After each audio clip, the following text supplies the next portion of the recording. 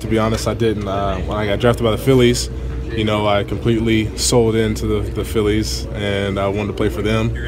And then, fortunately, things didn't work out, and I got released. And then Indians called me, and I was like, you know, it was almost like this moment when they first called me, and I was like, man, this is too good to be true. But just attack hitters, try to get ground balls, and you know, keep my defense involved, and attack the strike zone.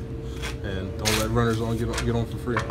Games here, back when it was called Jacobs Field. So, caught a couple home runs from some old players, Ellis Burks, and you know, some players that I grew up following, Jim Thome, Manny, and all them guys. So